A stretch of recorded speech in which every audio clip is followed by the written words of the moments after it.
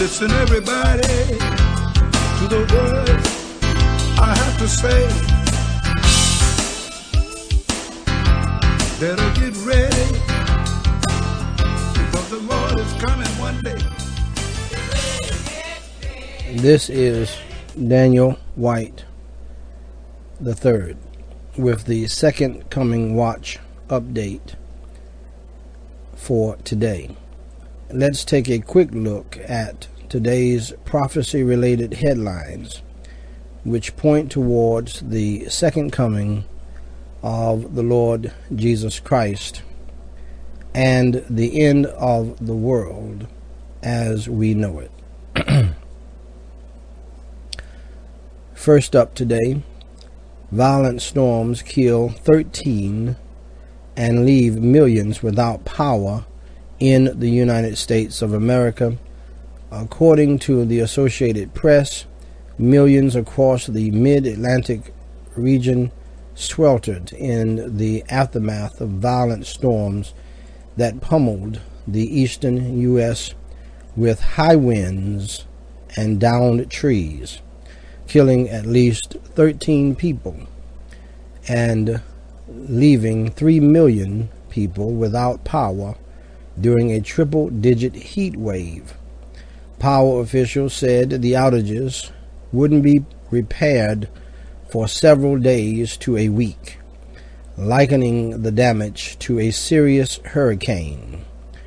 Emergencies were declared in 4 states and the District of Columbia as more storms threatened to strike. Second today, Saudi Arabia mobilizes military as country is on high alert. According to DEBKAfile, military sources report heavy Saudi troop movements toward the Jordanian and Iraqi borders after King Abdullah put the Saudi military on high alert on June 29th for possibly joining an anti-Assad offensive in Syria. The Saudi units are poised with tanks, missiles, special forces, and anti-air batteries.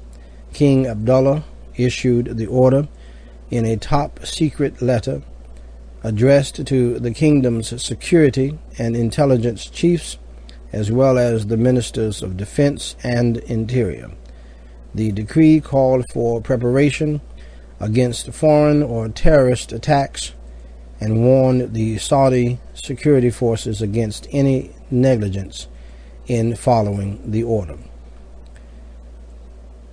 Third today, financier George Soros says EU has 3 months to avoid collapse.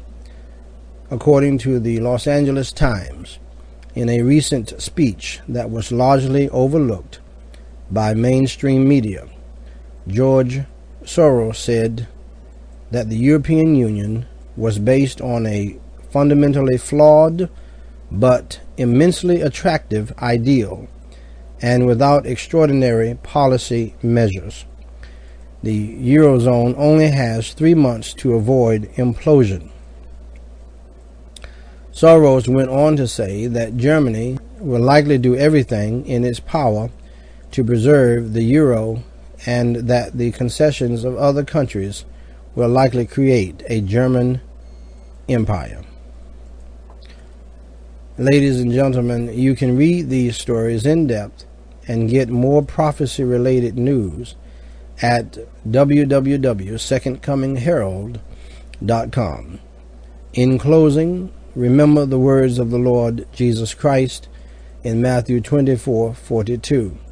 Watch therefore, for ye know not what hour your Lord doeth come. Matthew 24:44 says, Therefore be ye also ready, for in such an hour as ye think not, the Son of Man cometh. If you are not ready, please understand that you need to get ready.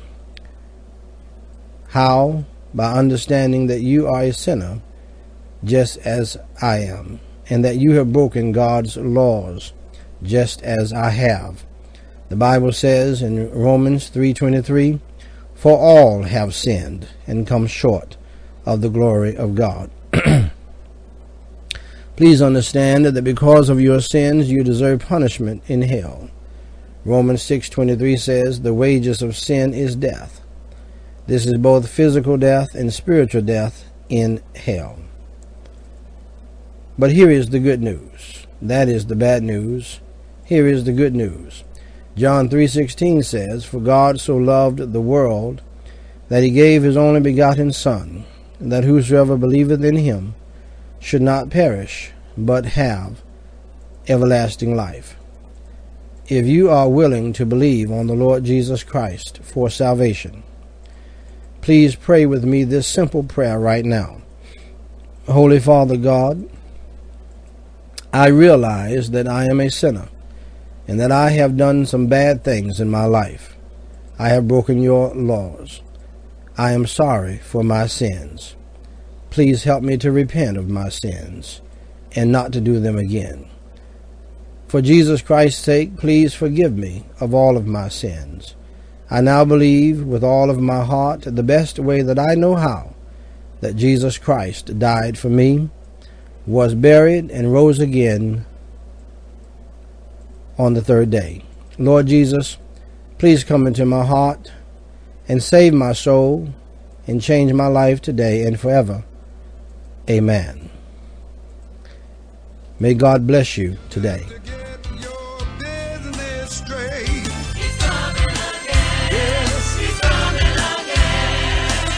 Don't